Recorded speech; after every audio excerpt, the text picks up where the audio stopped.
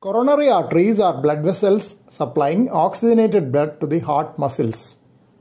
Plaques containing cholesterol and other fatty material can build up in their walls, causing narrowing of the lumen. A plaque with a thin outer covering and soft content can rupture due to the injury caused by the high velocity of blood flowing through the artery. A ruptured plaque exposes the inner layers of the artery. This raw area attracts blood cells called platelets, which adhere there in clumps. Clotting factors present in the blood promote formation of a blood clot in this region, which may totally or partially block the flow of blood in the vessel. When the coronary artery is blocked, it deprives the heart muscles supplied by it of oxygenated blood containing nutrients. The heart muscle can survive a few minutes with the stored resources with anaerobic metabolism, which does not require oxygen. If the blood flow is not restored soon, the heart muscle cells start dying. But this is not a one-shot process. Many cells may receive nutrition from other blood vessels supplying nearby regions through small collateral branches. Death of heart muscles releases waste material into the surrounding region, which stimulate pain-sensing fibers and cause severe chest pain. As the completion of the blockage of coronary arteries is often by the formation of a fresh blood clot, the most logical immediate treatment is dissolving the clot with clot busters. Several agents are available for this purpose. The cheapest one is a drug known as streptokinase, derived from the bacterium Streptococcus. Costlier and possibly more effective options are recombinant tissue type plasminogen activator or altiplase and retiplase. These drugs can be administered as injection through the veins and are widely available in most hospitals.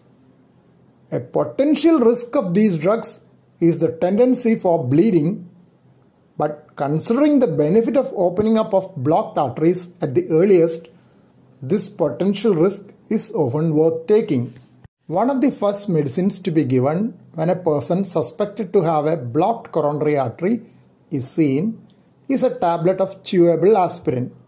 It prevents platelets from forming a plug at raw sites in the arteries. Other medications which are costlier and better are clopidogrel and ticagrelor. Heparin or low molecular weight heparin may be used to prevent fresh clots from forming in arteries, from which clots have been removed by clot-busting drugs. Only fresh clots in the arteries can be removed by clot-buster drugs. They cannot remove plaques or old clots. These have to be removed mechanically. It is usually done by inflating tiny balloons attached to small tubes known as catheters. If angioplasty is done as the initial treatment before giving clot-busting drugs, it is known as primary angioplasty. Primary angioplasty has been shown to be superior to clot-busting treatment in multiple studies, but it is not widely available in small hospitals and is much costlier.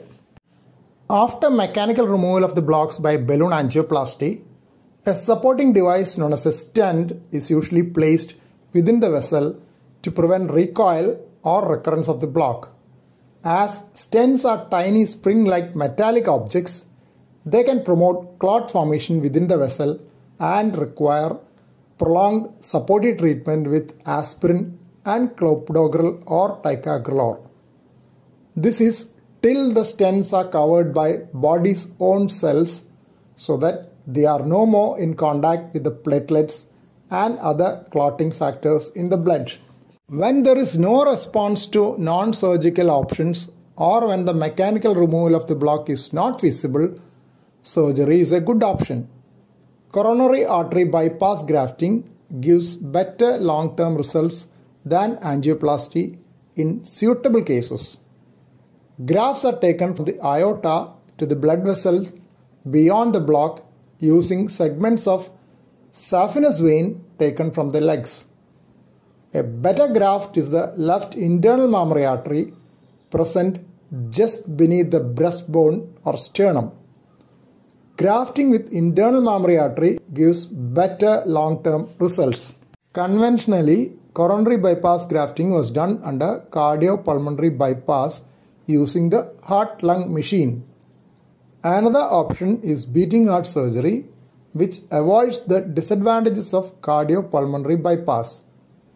Beating heart surgery is called off-pump coronary artery bypass or OPCAB in short.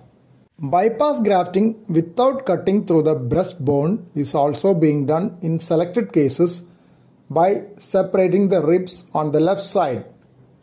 This procedure is known as mid-cab or minimally invasive direct coronary artery bypass. Only some vessels are amenable to grafting by this route.